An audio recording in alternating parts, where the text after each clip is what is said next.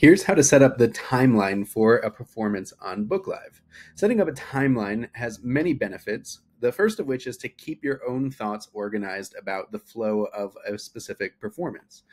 For many events like weddings, they have multiple components to them. For example, a wedding ceremony can be broken down into the prelude, the walks down the aisle, any unity candles, recessional, and postlude. And it's important to be able to indicate those so that both you and your clients are on the same page about when those events happen, and so that you can put songs and appropriate repertoire into those sections of the timeline. It also provides a super easy way for you to clearly communicate that timeline to other members of your musical act who might be joining you on that performance. So when you set up a new performance on BookLive, typically the timeline that's created is very generic with a first set to noon.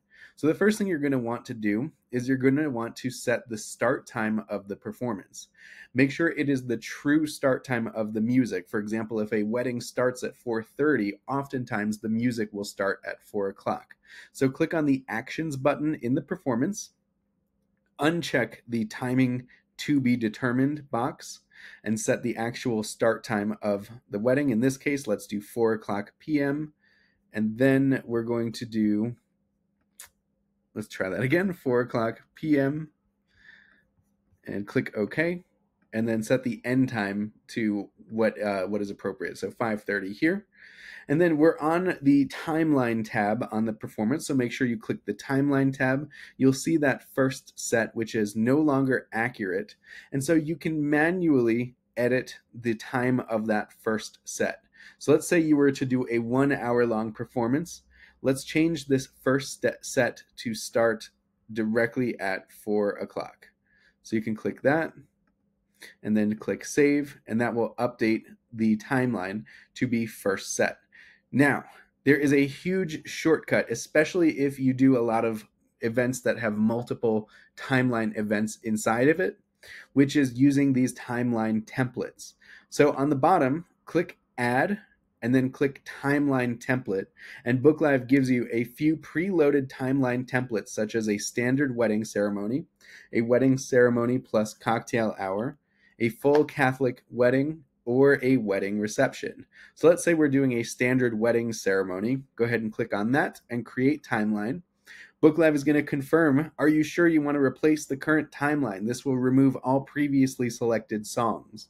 So be sure this is a destructive action, so make sure that you are ready to do this. Then click OK, and it will put that exact template onto this timeline. So here the wedding starts at 4:30, so 4 o'clock is the prelude, 4:30 is the procession of the mothers, and then the procession of the wedding party. We often indicate that there are TBD timings because we don't know exactly how long certain events are going to take place, and I don't want to put the pressure on the person I'm working with to try to figure it out exactly to the minute. So I leave a lot of the processions TBD, the stuff inside of a wedding TBD, and a recessional TBD as well. Now, you can test out some of these other timelines. Click Add Timeline Template and try the full Catholic wedding and see how that is different, and that will replace it. Similar structure with a prelude, but now we have additional components like a Gloria, the readings, the psalm, etc. So that is how to set up a timeline so that you can add songs to those specific items in a performance in BookLive.